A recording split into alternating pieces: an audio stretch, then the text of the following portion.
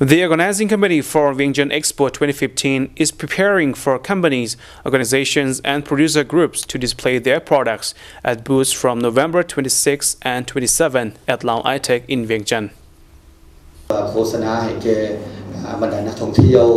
Deputy Minister of Industry and Commerce Somchith Inthamith said at the press conference that the event is mainly for the celebration of the 40th anniversary of Laos and opening doors for business people and local and international organizations to display their produce for visitors.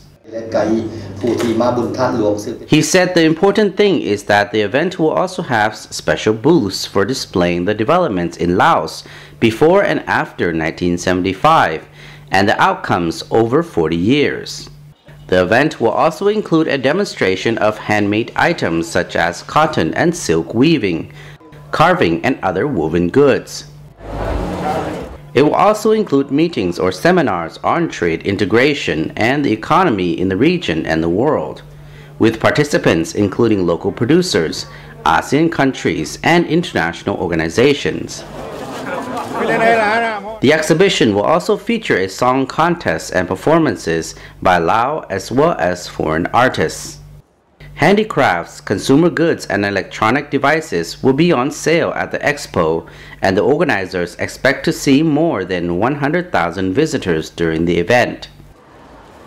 Foodstuffs, agricultural products, wooden furniture, interior decor items, gems, and jewelry will also be on display.